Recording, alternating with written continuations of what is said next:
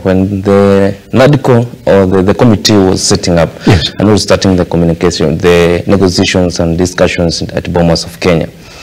I told you that one thing that we expect, and all roads will lead us to a referendum. And still that has remained, and of course that's where we are heading, and we are heading to a referendum. And I agree that once Azimio and Kenya Kwanza agreed to have a talk, they had an agenda and they had issues that they were going through, and they would discuss. And all these issues, of course, they were on the table, other than Azimio now claiming that maybe they have been shortchanged, or the two parties did not agree on the economic agenda and how the cost of living would be lowered.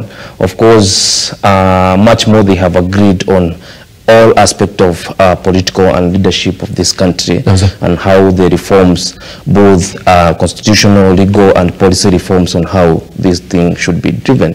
So we are expecting a more chargeful nation, and we are expecting very political high temperatures of politics that will be starting to rise as these people now start hitting on the roads now to try to woo the people again to, of course, embrace these changes and embrace these policy reforms. That's it. Exactly. Pretty much I'll be coming back to you then on his other statements, a proper summary.